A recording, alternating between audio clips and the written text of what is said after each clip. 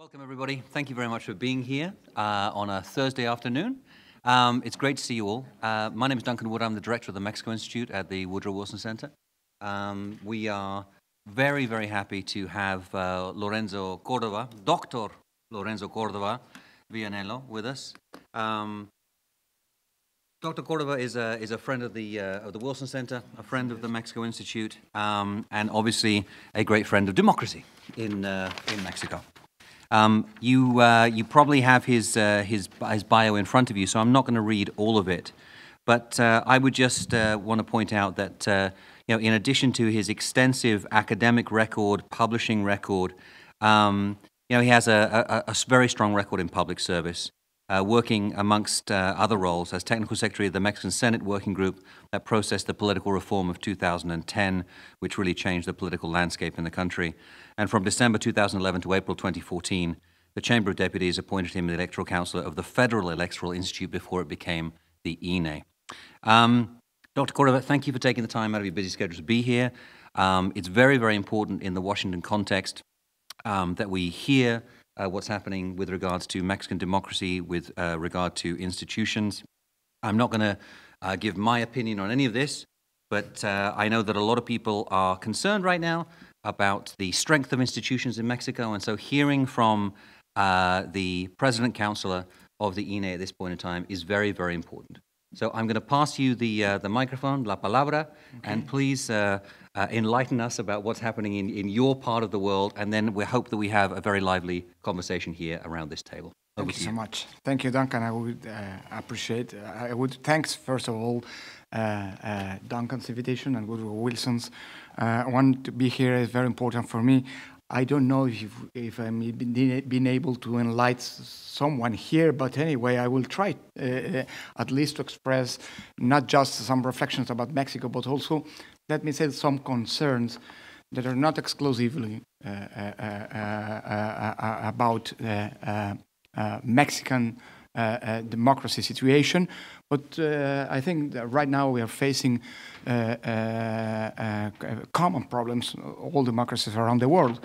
I think times in which the people thought about what the challenges of the countries in its way to democratization faces, and that they were different from the ones who had the countries with long democracies, passed out. And right now we're, no matter which degree of development, democratic development, all around the world are facing mostly the same kind of problems. I'm talking about, the misinformation and disinformation and fake news problem, or the fact that we are right now our societies are become more and more polarized, politically speaking, and so on. Right now there are global challenges. Mexico is not; they're not absent from Mexico, but obviously Mexico has a specific context with many changes, politically and socially speaking, even economically speaking, that of course creates a special environment in which we have to think specifically on how, what have we done, and how can we face those challenges in specifically, as I said, in our country. I would like to start just with your experts, all of you are experts from on Mexico, but I will start just with a brief, small introduction. I've already prepared some kind of presentation. I will try to fit to it, but I prefer to use it just as a backup, more or less. No? One of the theoretical defiance we are facing on, and I'm sorry, I am a scholar who was and I'm borrowed to the public service, and after that I will back to the university. But it's very interesting to understand the point in where we're standing on. In Mexico right now, there is a theoretical debate between those who sustained in what I assume is more or less a creationist perspective, that democracy starts in Mexico, no? the 1st of July of 2018. That's the break point, not that bring us in a new era. I hope so. We have lots of challenges in terms of insecurity, in terms of inequality, poverty, corruption, impunity, and so on. And evidently, we have not been able to face them and solve them before now. So I hope we have already started a new era to face and solve those problems. But the fact is that that if we talk we talk of our democratic life, we didn't start anything. On the contrary, my point of view is that the 1st of July is the ending point until now of a long story of building institutionality, democracy, trustable elections, free and fair elections, and so on. I mean, the transition process in Mexico, which is probably very atypical for those who, you know, maybe in the 80s and the 90s, started the transition into democracy processes. It's very peculiar. And it's very important, I think, to understand the moment in which we are, to make a very brief, very synthetic pass over on what we have done in the last 40 years. I assume, okay, this is, maybe it's better like this. I mean, I intend, as an attempt of synthesis, to reduce, you know, the whole explanation of the transitional into democracy process in the periodical attempt to face and solve some needs during the last 40 years we have faced of. We come, as you well know, from a regime, a political regime, very vertical and very close. So, in the first moment, the first need we faced on was to open that system and to make it more inclusive in a democratic key. That means to recognize opposition who was banned from the political system before, that supposed to open spaces so through elections the plurality could express in the parliament and so on, in the Congress and so on. In a second moment, particularly after 1988 elections, very contested elections, the claim of a huge fraud, an election identified, or sadly known as with the caída del sistema, no? A new need get in front of us to solve. The need to create in a regulation, a new electoral system with new institutions that could afford what, as we said in the early 90s, no, that the vote could be freely expressed and counted, and the votes really counted. Very soon we achieved, that's the reform, by the way, that with a huge institutional bet saw IFE, no, settled, born. Very soon, the problem, I think, was not on how the votes are emitted and how the votes are counted, and a new need arises in the horizon. In 1994 elections, which, by the way, were the first elections in which an oversight effort were made, a very different and a very elementary oversight effort. I mean, it's a germinal effort if you compare it with what we have right now. By the way, right now, I think Mexico has one of the oversight systems, for public political financiation more robust around the world. The powers that INE, previously IFE, but right now INE, has to transcend the bank secrecy, bank secrets, and bank secrecy and fiscal secrecy, and so on. No many EMBs around the world has them. But that first exercise allowed us, at least with official numbers, to know how we were in terms of equality of financiation and campaign expenditure in that election, as the same President Cedillo says when he turned on the government. I came from a free and fair election, but profound unequal. Indeed, 85% of the campaign expenditures was expended just by the PRI. So that new need put in our horizon, as I said, the necessity to build an electoral system based on an equal or a minimum equal conditions for competition. This third generation of reforms, specifically the 96 reform and the 2007 reform, intend to create this equality basis for electoral and democratic competitions in two levels. On one hand, a very important bet to get equality in the political financiation.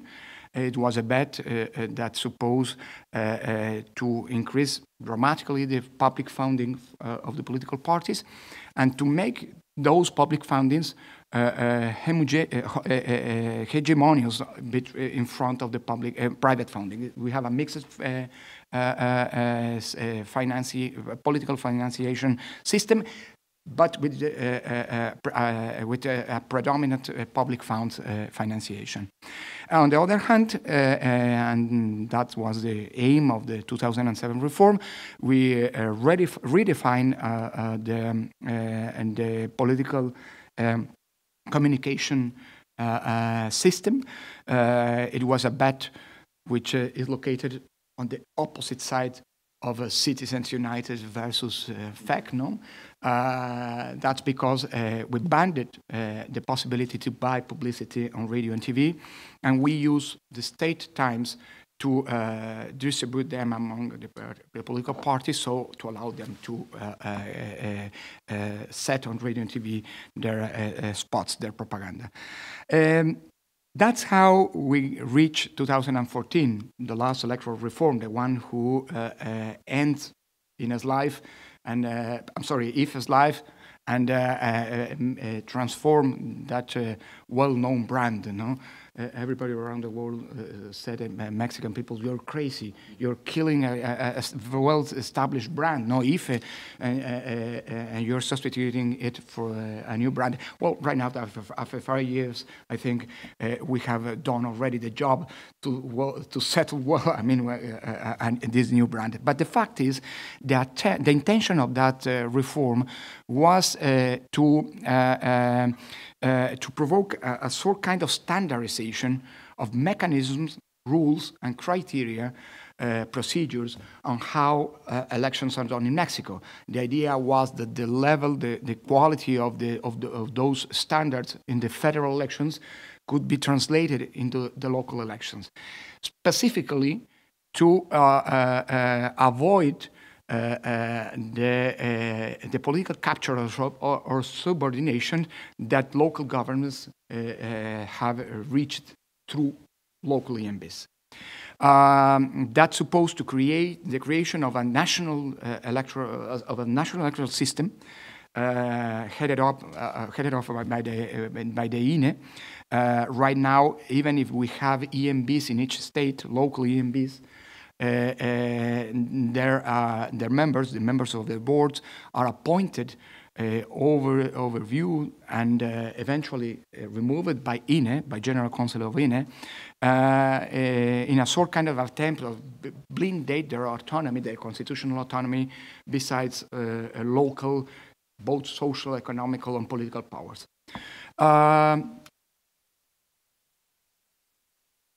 Despite what many people argue when that reform was achieved, After 5 years, almost 6 years of a life of this new national electoral system, we can say that it already works, and it was possible, to get it into function. Getting functioning. It's a very complicated system. It requires not only a lot of, to solve complexity of the work, of the joint work between 33 administrative electoral bodies, no? The one of each state, of one of the 32 states, plus INE. The coordination has become fundamental to get elections in the good port. But despite, the people who at the moment says it was an impossible to instrument reform, right now that reform works and has allowed us 5 years of pretty well done elections. That supposed anyway a lot of work to do. I think this slide can show what I intend to say. During the 23 years of IFE's life, that institution organized 18 federal elections.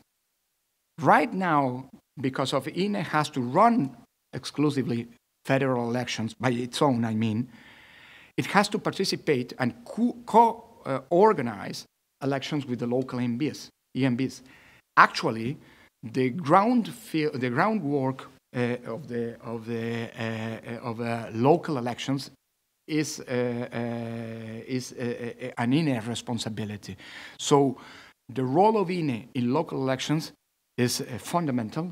Is very important, and in some cases, such as in Puebla and in this year, and in Colima a couple of years ago, in some cases, INE has done all the job in the organization of local elections. We have the power to decide to attract local elections and to subrogate ourselves into local EMBs and done all the job by our own. Well, in 5 years, INE has organized 198 both federal and local elections, 4 federal elections and 194 local elections. Next year, we'll face elections in 2 states, and the local Congress election in Coahuila and the municipalities elections in Hidalgo, so we will reach 200 elections. I don't know if there is any EMB around the world that has already organized so many elections, but next year, if you invite me again, Duncan, I would tell you what feels to be 200 elections already done EMB. So, but anyway, the job is a lot. The complexity of INE's job increases dramatically. But the fact is such an amount of those 198 elections. But another way to judge if this system has already worked, this new national system, is to take a look on what turnover results shows us. Indeed, right now, what with turnover, I meant, the switch of winning from one election to another one, and the average that we reach in turnovers in elections held between 2015 and 2019 included is more than 60%. So the chances that one political party who wins an election wins the next electoral round, both in the federal, Senate, the Chamber of Deputies, and governorships, and local congresses and municipalities, is the chances that he wins again is only 4 among every times. And these are the data of the federal elections. These one are the data of the governorship elections. This is a very interesting point. We have run 36 governor's elections, and in 23 cases there was a turnover. And as you can see at the right, there is no one political party that could claim to be the only beneficiary of these results. Everybody in the last 5 years have won and lose elections. I'm clear that doesn't make us a more democratic country. I mean, turnover is not an index of democracy, but it is the existing rules and conditions for, if the voters decide so, get a turnover. I mean, are the conditions that makes an electoral system democratic or not? And the fact that we had that average of turnover is the best proof that the conditions are still there. If you want another way to judge, this is what is happening in the local congresses election and the municipality elections. Another data to judge, I mean, the state of health of this new electoral system raised by born in the 2014 reform is maybe the amount of claims against electoral result. And the fact is that in the last 2 years, at least, no major contestation has been presented against elections. That doesn't make us a country in which, you know, that phrase from Felipe González at the end of the 90s is already achieved in Mexico. I mean, Felipe González said that the acceptance of defeat is one of the conditions for a democratic cohabitation. I don't know if we already achieved that. The fact is that the last 2 years, there were no major contestations against elections. I don't know if we already, as a society, and particularly the political actors, will not compel in the future an election claiming a fraud. You don't know that here, right? Okay, as I said, we are facing global problems, no? Very common problems. Well, right now we are in the same status that the oldest democracy in the world, which is not bad. No, on the contrary. No, I'm just joking. Sorry. What's next? Well, right now we are facing on a couple of years. I mean, 2020. And particularly 2021, very complex in terms of you know, in the democratic issues and electoral issues. Next year, as I said, we will just face 2 local elections, but in September, that means 9 months from now, no? We will start the organization of the largest election ever in Mexico. Maybe someone of you have already heard the President of INE in 2018 saying we're facing the largest election. Well, that happens every time we have our federal elections until at least, you know, the growing of the population average is still going up. Indeed, we will face the largest election in 21, despite it is only a midterm elections for 2 major reasons.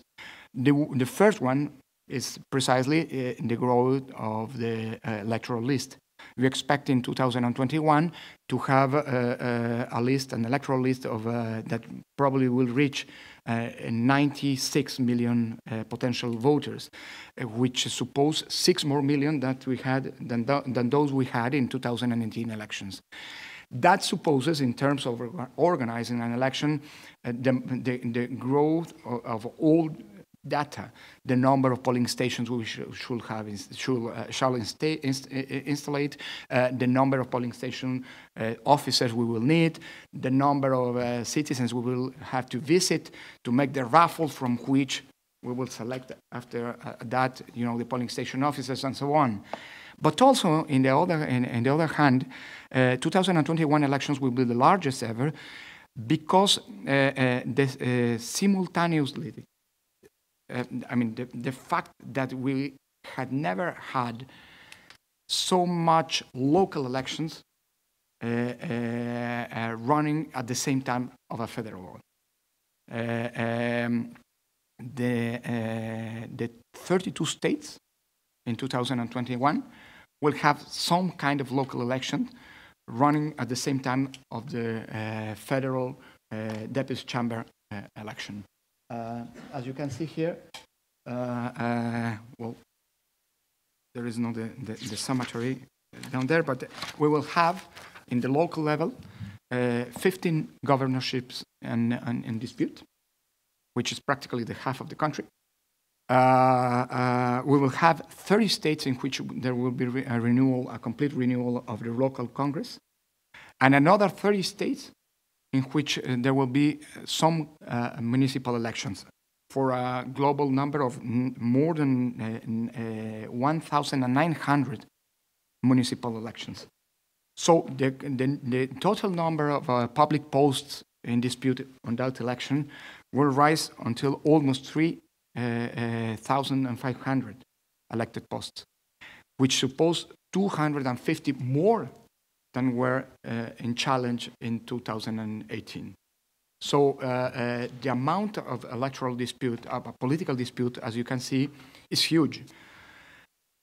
And you must take in account also that, as it usually happens elsewhere, everywhere, a midterm elections becomes also a sort kind of referendum in which the electors judges, the going on of the government. So 2021 elections are a very delicate moment for our country, not just because those will be the last federal elections the actual president of UNAM will run. No, my mandate will end in 2023.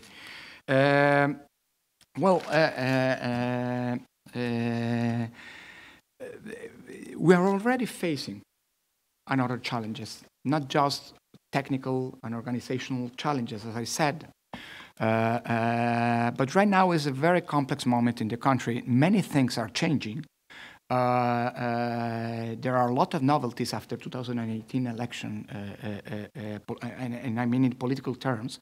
For instance, it's the first time since 1997, the first election that an IFE absolutely autonomous organized, that we have a predetermined majority in the Congress. Until now, every agreement at the Congress, every bill required, the agreement between at least two political parties. Right now, we have a predetermined majority. It's a new thing to deal with.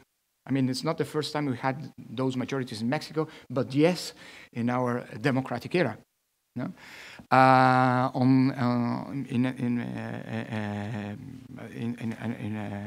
On other hand, we have a very transformed communicational environment.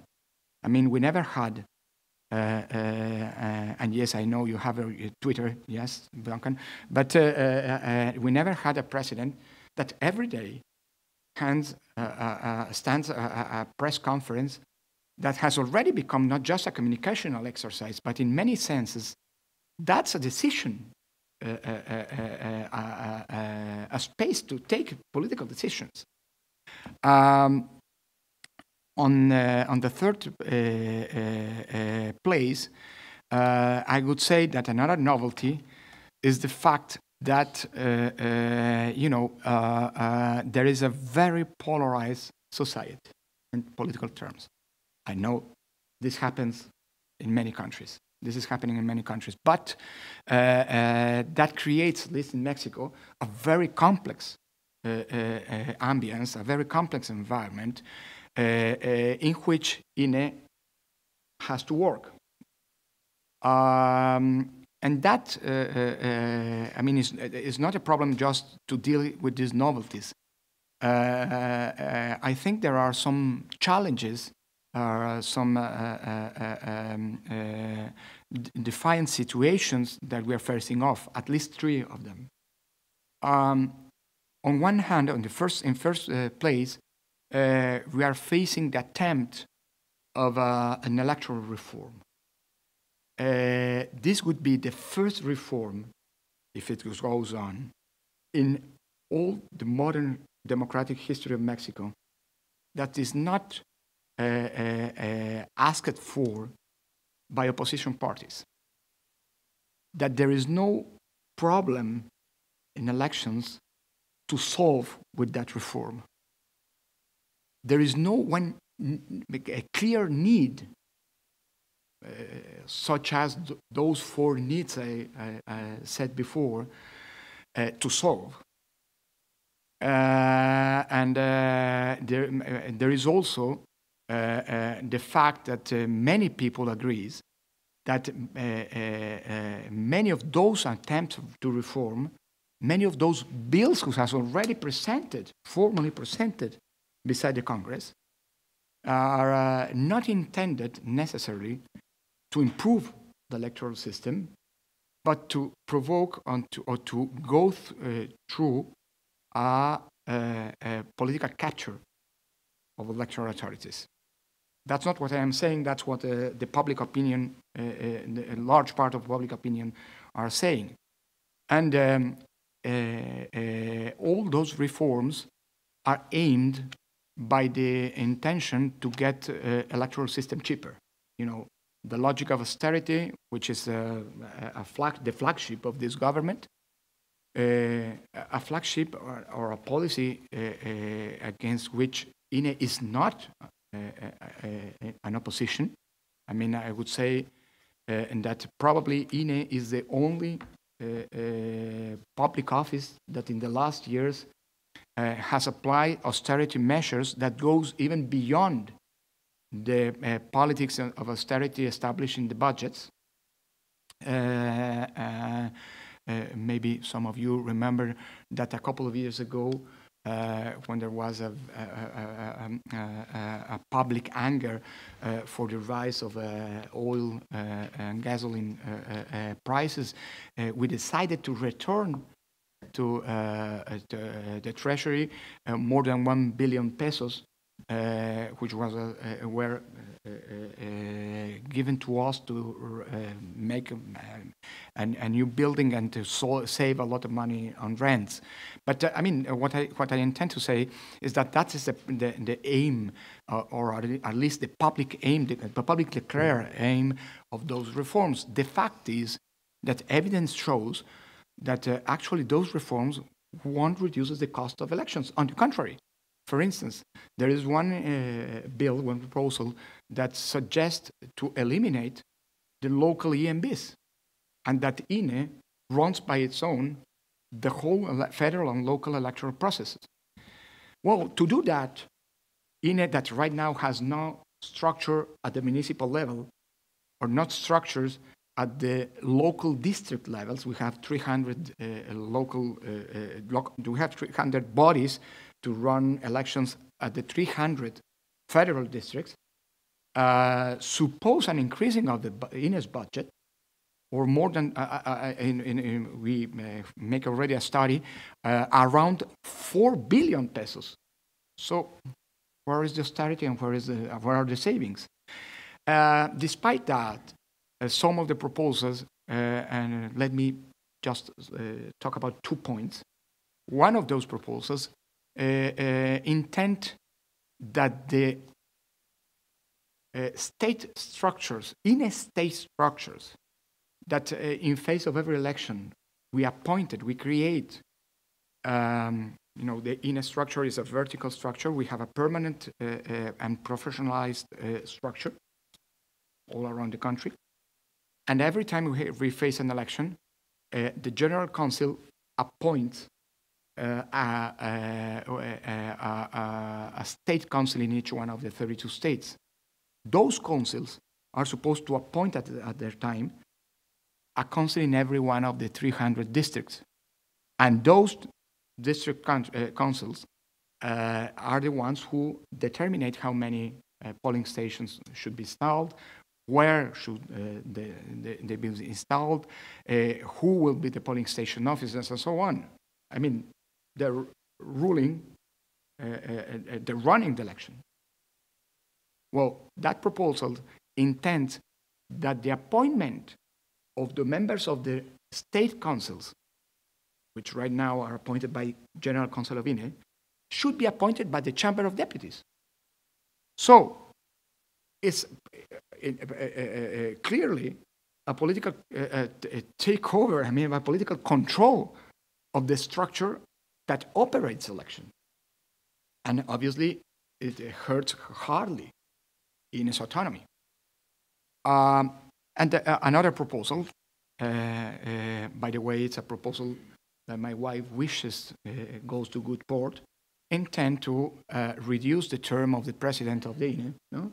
Right now, with the councillors and the president, the presidency of the INE, we are appointed by 9 years.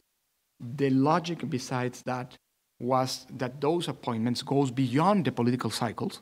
No, the 3-year cycle that rules the Congress, the Chamber of Deputies, the 6-year cycle that stands the presidency and the Senate. No? So the appointments, of course, the appointments of the members of the council are made by the Chambers of Deputies. They require 2/3, a qualified majority, to be done. But the idea was that the term goes beyond the political cycles as a way to strengthen autonomy. Well, this proposal not just pretend to reduce the term of the actual president, which, as I said, the wife of a friend of a partner of me at the council. No, we met a couple of weeks ago, and she said she expressed me her concern about this proposal, and I said, "Thank you, Marta, very much for your solidarity." And she said, "No, it's not a matter of you. I'm very angry not because of you, but because that bill only includes you and not my husband." No, but anyway, I mean, jokes apart. No, the fact is that the problem is that if that proposal pretends that the presidency will be determined by the Chamber of Deputies among the people who are part of the board of the council every 3 years. So, every Chamber of Deputies, every majority determined in every election should be the one who will appoint the president who will run just one election. And obviously that it's a proposal that will undermine INE's autonomy and the role of the presidency as the coordinator of a plural body. Well, those are the facts. I mean, those are bills already presented. It's true, Morena, the leaderships of the branch of Morena, both at the Chamber of Deputies and the Senate, has already said that's not an initiative of Morena. It's true, the president of Morena has already said that's not a Morena's initiative. Even the president in one mañanera has already said it's not the intention of this government to achieve an electoral reform before the midterm elections. The fact is that anyway, those bills are supported by more or less 130, 140 legislators, which means that 25% of the chamber. I mean, they're not joking anyway. The fact is that that provoked, I must say, a generalized public opinion position against those reforms. And many people right now is warning about any regression, eventual democratic regression, if those bills pass on.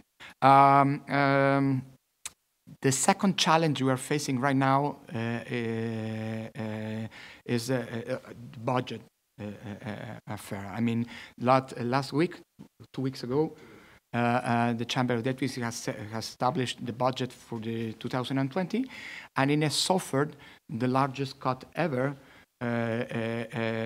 regarding the amount we have request. It's a sort kind of paradox that precisely the year in which we were starting the organization of the largest election ever, we received the largest cut ever. I want to be clear, that's a done fact. I mean, there's no way back.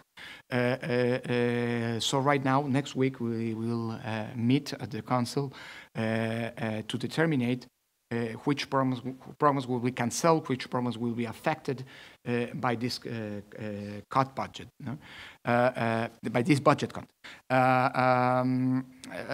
I must say that, I mean, the main operation of INE won't be affected, but we will work in permanent risk.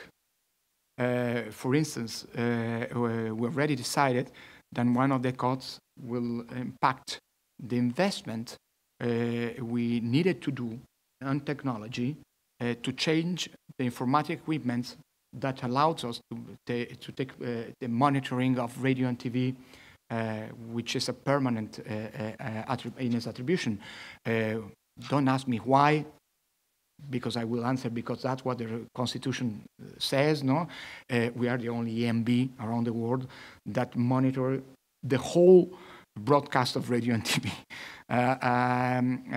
That's because that's the way in which we verify that the transmission of the political parties' publicity that INE orders is already transmitted, and it's the way to avoid or verify that there is no publicity, paid publicity on radio and TV.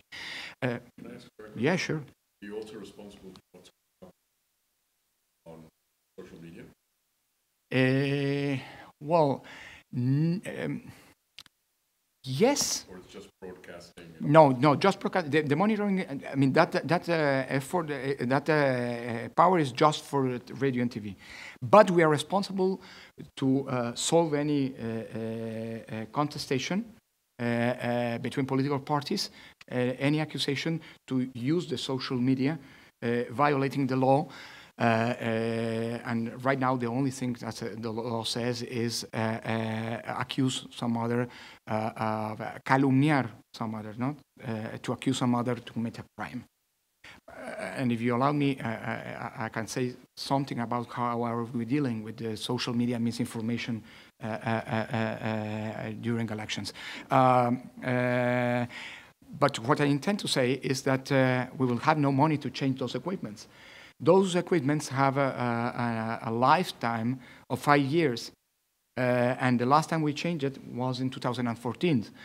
That doesn't mean that the monitoring actuation will be pulled down from one day to another, but it's very probable that we will have to replace very quickly those equipments that will shut down because of the use, because of they become useless. No? Or, for instance, we will decide to move on and push forward the electoral calendars the more we can, without violating law, so to get some savings. What I intend to say is because of the budget cost, we will still be operational, but we will have not maneuvering margin. I mean, we will work permanently on the edge, let me say it like that. The third challenge is the fact that in April, next April, 4 of the 11 members of the council end their term, their appointment, and so 4 new members will be appointed. And I just say the last appointments that the Congress has already done in the last month to the people who are part of boards or chairs the independent agency has produced, at least to say it very politely, a lot of critics among public opinion. The last one, the president of the Human Rights Commission. So in that context, there will occur the appointment of 4 new members. And I would like to point out that many, after the reform, the 2014 reform, many of the decisions that INE takes requires by law a qualified majority of 8 among 11 possible votes. So, I mean, that's a responsibility to create the consensus and the internal consensus as a responsibility of President of INE, but evidently, if those appointments stand on partisan councillors, we will have a problem. I hope not.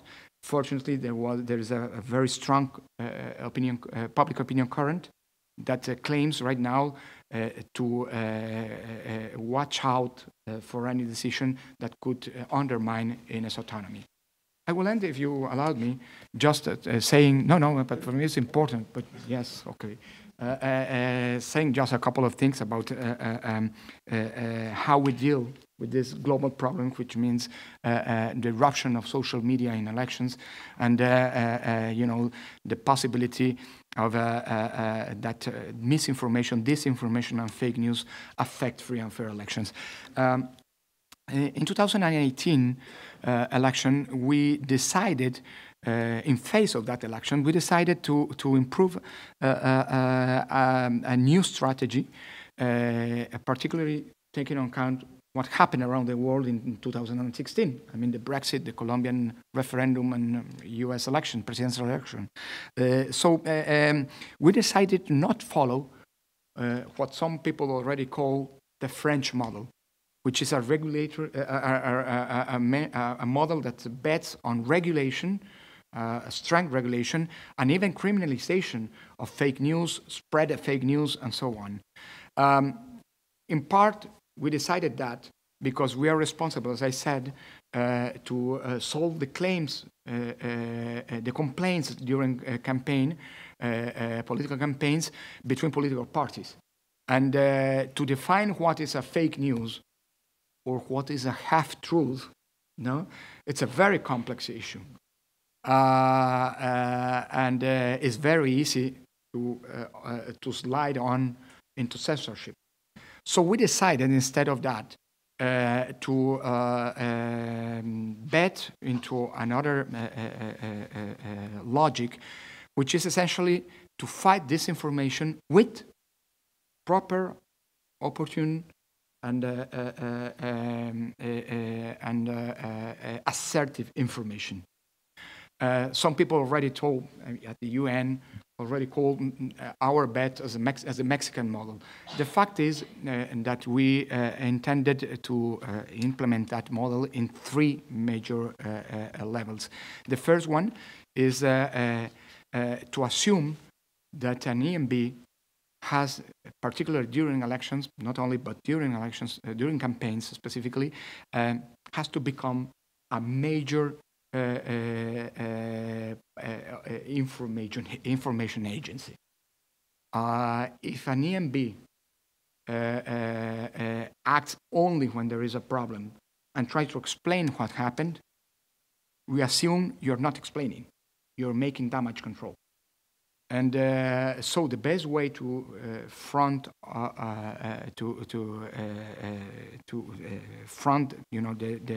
confront the misinformation and fake news challenge is to get to become much more assertive, to explain in a very easy way, in a very pedagogical way. There are many technical and sophisticated procedures that we are compelled to explain in the easiest way we can.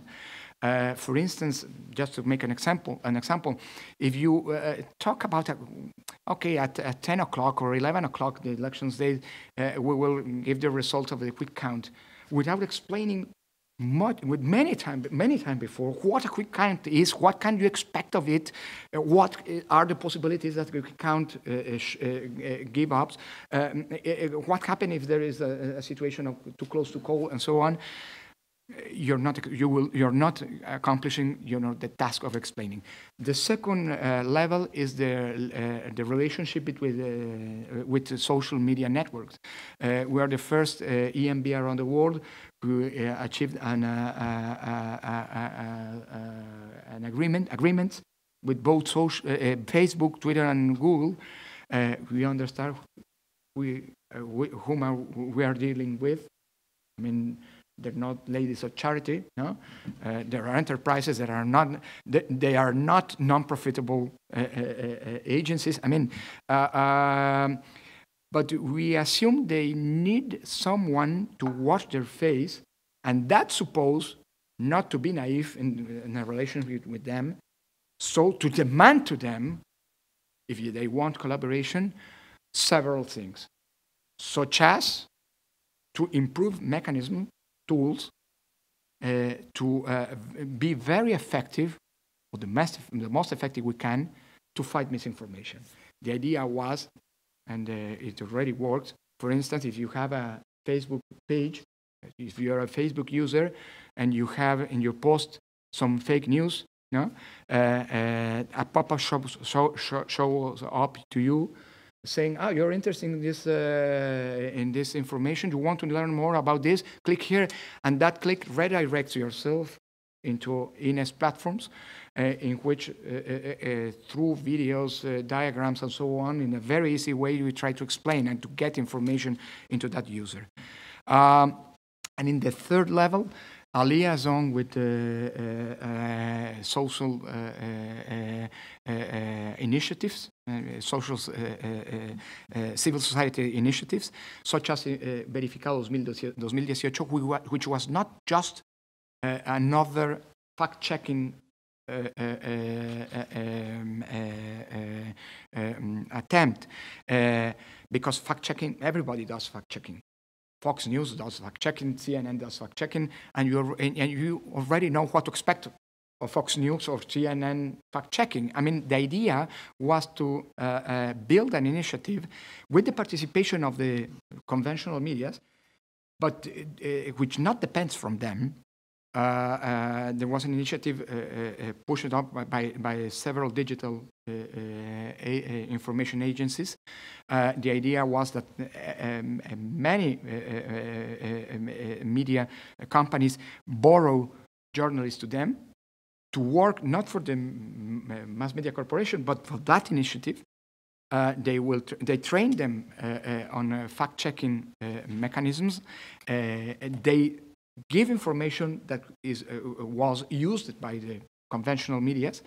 On one hand, they obviously get the support of INE and the Electoral Court to get true and very opportune information. And another thing they decided was to dismiss themselves after an election ends, so to avoid any accusation of political intention. For the political intention. So that's the Mexican model. We've been sharing with many other EMBs around the continent, but I think I'm already about to exceed the time Duncan has given to me, so I thank so much your patience and your time. I'm a very flexible and patient man. Okay, yes. I that's not what my staff says, but thank you for leading us through that. I mean, both the history of it, but also, most importantly, the relevance of the INE today and what's going on, including its challenges. I'd like to take a selection of questions from the audience, but let me just make a quick comment here. And this is not my view, but this is opinions that are being expressed to me in Mexico, which is that, back in 2018, there were many people across the country that said, they will never let Andrés Manuel win this election.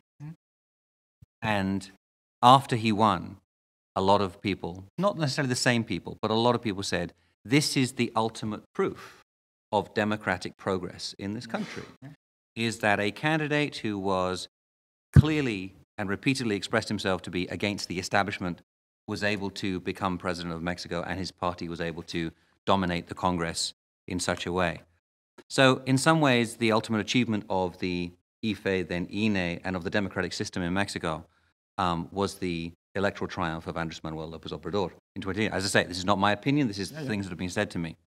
I'd be particularly interested in hearing at some point about what you have to say about building the culture of democracy in Mexico, particularly with regards to the fact that Mexico repeatedly seems to have a very low approval rating of democracy according to opinion polls, although those numbers have gone up recently, which I think is a good sign. But let me first of all take questions from our audience. Please, Alma.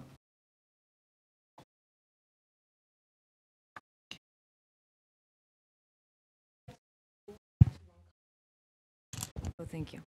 When you mentioned about how to prevent your local EMBs to become damage control agencies. Okay. However, when you go and touch upon the challenges that as INE as an institution you're facing in Mexico, it strikes me that you're becoming a damage control agency. So what's your plan to combat those challenges and to prevent to become that damage control agency that you're focusing at that local level on fake news, but just as a survival of INE? Thank you. Is there a second question that we can take from our audience right now? Chris? Yes. So some of the, Duncan mentioned some of the public opinion polling, but I think it's, very interesting right now that the level of confidence in Mexico's electoral institution, the level of confidence in Mexico's democratic institutions more broadly is actually very strongly recovered from what it was a few years ago. Yeah.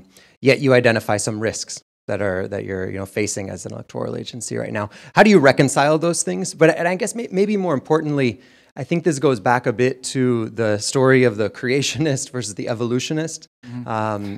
The reason I think in some ways that there's a pushback maybe on this idea of an evolution, because there's been such a high degree of discontent, right? And that's of course why we have the creationist story, is because there was such a high degree of discontent.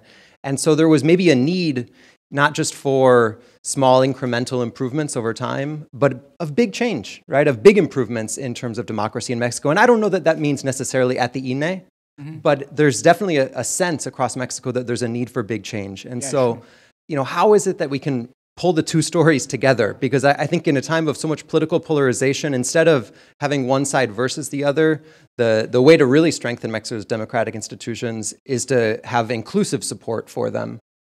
So what is the path forward for an institution like INE at a time of political polarization, I suppose, is the question. Thank you, Chris. Any other questions there? Please, yes.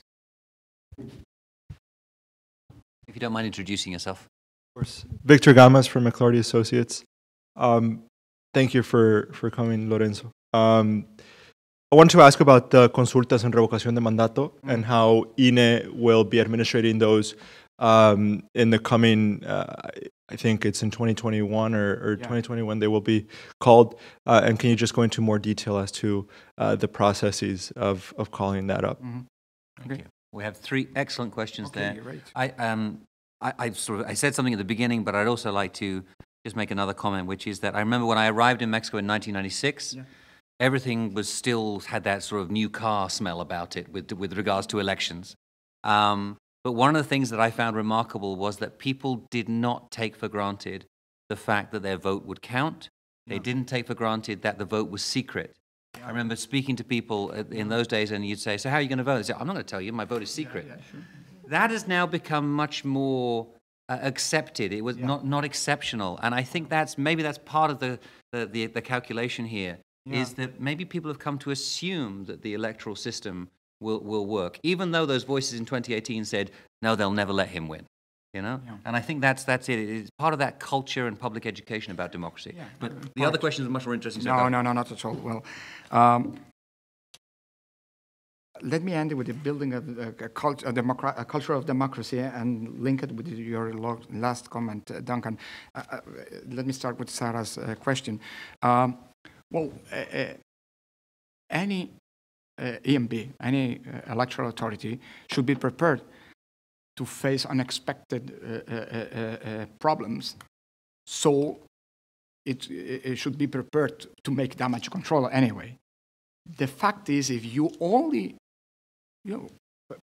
push back and wait that something happens to act, I mean, you're losing, I mean, a very important time, and you're losing ground. I mean, and that's why I recommend, we did it, by the way, with the partnership with the NDI and in Guatemala in the last presidential election, after the first turn has over, and in face of the second turn.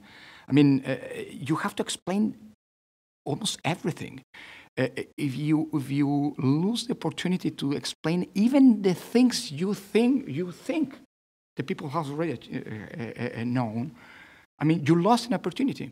That's why, for instance, let me explain one example. We built in 2019 election the idea of the trust chain. I mean, electoral system has been built as a sort of trust chain.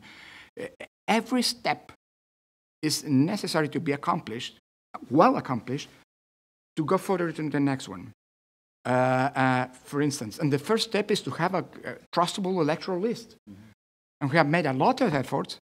Remember, you have your ID card, I mean, your electoral ID, which, by the way, is the main way to identify yourself in Mexico. That list is permanently audited by political parties, by specialists from academia, by citizens in face of every election, and so on. So trust on your electoral list. Well, if you don't have a trustable electoral list, you cannot go to the next step, which is select among the people on that list the ones who will be eventually raffled and trained to become polling station officers. And the next is Labón, my God. Chain, yeah, okay, thank you. Chain link of the chain, no? Is, well, the people in Mexico, the one who counts your vote is your neighbor. And it could be you, you know. So, I mean, it's much more complex otherwise to explain what electoral law suppose Inés does.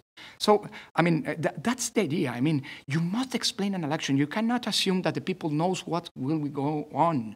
I mean, yes, they know they will go to vote on the D-Day. But you must explain what happened before, what are the conditions that we are building to get that, to reach that day, with whole confidence that your vote will be well counted and count. So, I mean, it's maybe, we assume like that. We have to get to the basics. You know, the ABC once again, and hammer on it. But if you do it, when there is a complaint against the electoral list, it's too late. That's why I mean, it's very easy to say, but you must, you know, besides that, there are very complex communication strategies you have to think about and eventually improve. I like to say, every political campaign has its war room, no? Right? Well, we decided 1 year before the elections, the organization of the election started, to build and to set up a peace room, no? So it's a very close space. It's not an assembly, I mean, in which you have to decide, no, what's the communicational route you will follow to. Obviously, on your way, you will have a lot of, you know, problems that raises and you have to face on. I mean, and yes, the so-called bomberazos in Mexico, no? Well, that's the idea. Chris, yes, indeed, fortunately, we reaches the amounts of public trust that IFE already had at his best moment. Which is, by the way, just a couple months before 2006 elections, which is more or less 64% of trustability. I think one thing we have to assume is that in a large part, that's because we are the ones who issue electoral ID. So everybody in Mexico has with himself at his wallet or his bag. You know? And that's part of the strategy to get linked with a social, with the civil society. I mean, we must improve those links to face what's going on. Anyway, as experience shows, you know, building trust is a very complex process, and losing it occurs very fast. So, I mean, every disattention you make in the way on, I mean, could be very dangerous. Yes, indeed, probably is very interesting. Your point of view about evolutionism and creationism positions. The fact is, how can we put together those two things? Well, the fact is, it's not a Mexican problem. I think the anger you're looking, the social anger you're looking around the world, in many ways, is the result of the unaccomplished promises of democracy. No, quoting Bobbio, no, and that's, I think that's a problem. I mean, right now, the major problem for democracy in Mexico is to solve the problem. I mean, even elections is to solve the inequality, the poverty, the insecurity, the corruption and impunity problems. Because those are transversal and structural problems that affect every social environment or area, including the elections one, the electoral one. So, I mean, obviously, as an EMB, we cannot solve problems of insecurity, but we must assume that that anger, that I mean, is the sort kind of fuel for the polarization discourse is not an invention. It's down there, and we have to solve it. And we had to convince people, and that's why civic culture is very important, that the best way to solve those problems is through democratic ways. Those problems are not the problems of democracy. They're not. The democracy didn't deploys them or detonates them. It's the fact of wrong public policies. What's the best way to improve a public policy? Through elections.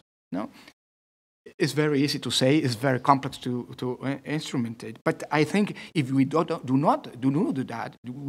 that, we will have a huge democratic problem in the future. And I think that's what is happening in many countries around the world.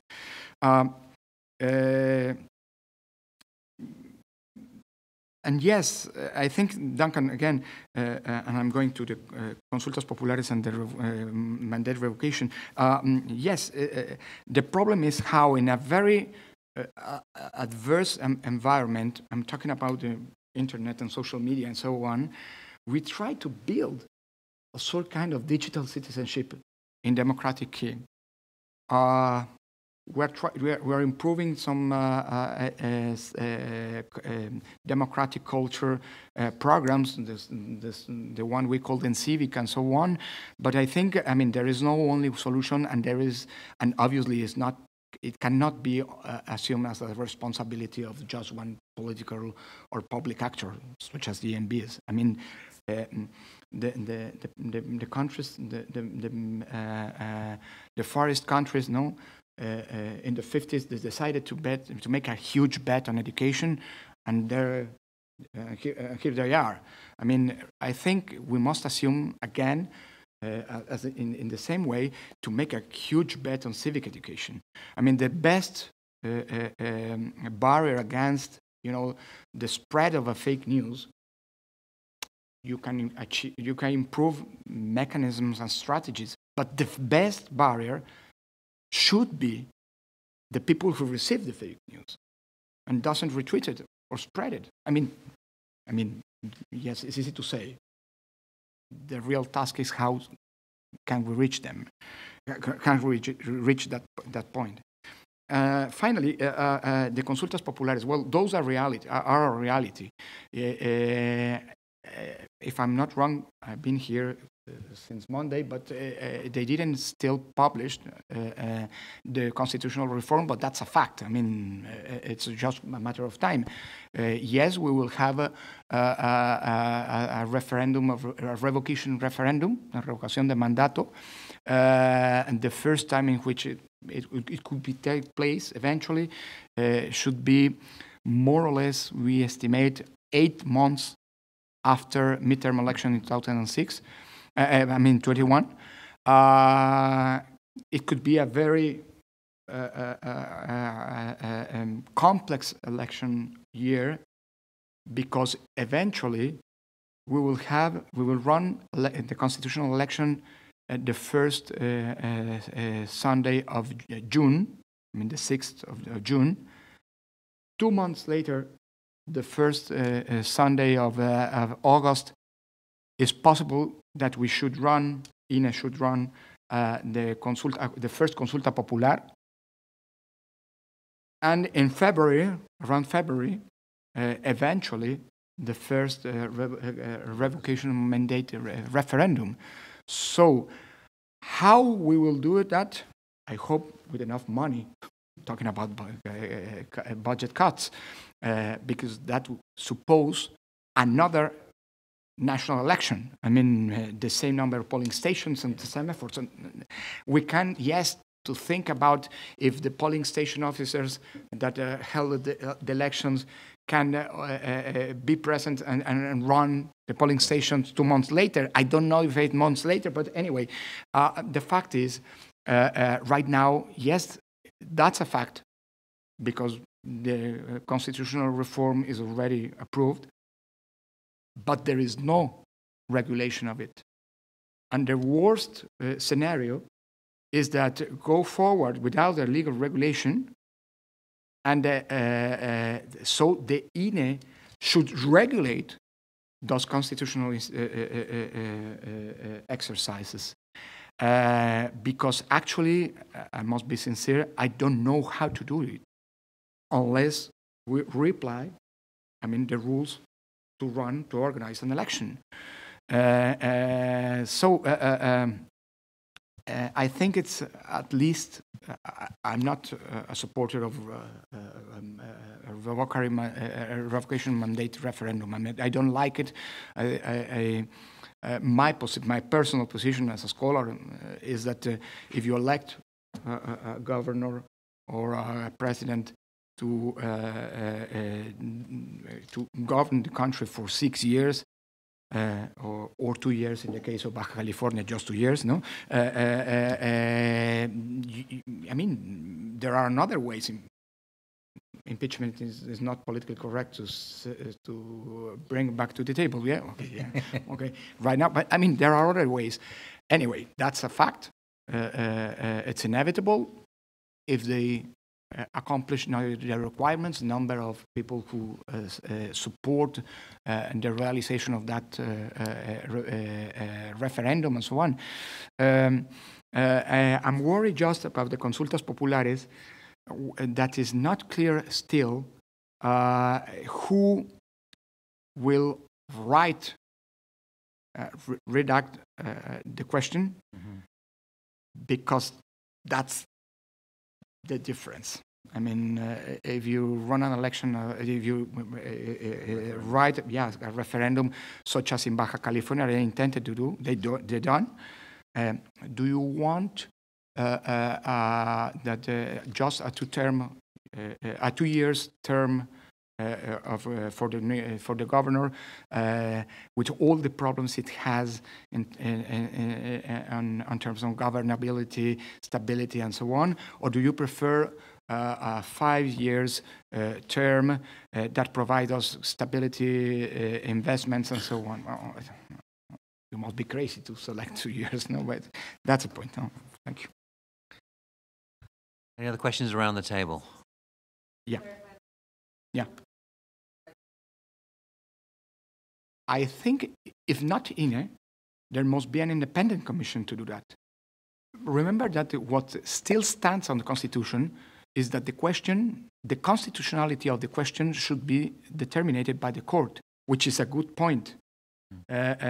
That's what avoid in Colombia, for instance, the third or the second re-election of President Uribe, and that was avoided by the Constitutional Court. So I think, I mean, it would be very complicated if Lorenzo Córdova writes the question. But I think we have to convoke an independent commission, technical commission, to write the proper question before it is submitted into the constitutional consideration of the Supreme Court. No? Lorenzo, I want to thank you personally for coming here and taking the time. I want to thank you professionally for sharing so much knowledge with us. This is not the last time that you will come to the Wilson Center. Even if you don't want to, we'll drag you here. And I want to thank you for being so open to these conversations. It's very, very important in a culture of democracy that people in positions of influence are available to be questioned. Yeah. It's one of the principles of the Wilson Center, an organization that's committed to dialogue, that nobody comes here without being asked questions. And I think you've engaged with our audience extremely well. I'm sure that on Twitter and other social media, we're going to get lots of questions afterwards. Okay, yeah, sure. I know that I got lots of comments before you arrived from various different groups within Mexico. Some of them may even have been real people. But I want to say, yes, I want to say really from the bottom of my heart, thank you for being here. Good luck with everything that you're facing in the years ahead. It's always going to be challenging, but if it's any consolation, I was looking at your timeline, and you went back to 1977 for Mexican democracy. You know, my country, back in the UK, has been doing this for hundreds of years, and we still haven't got it right. So, you know, it's a process. Yeah.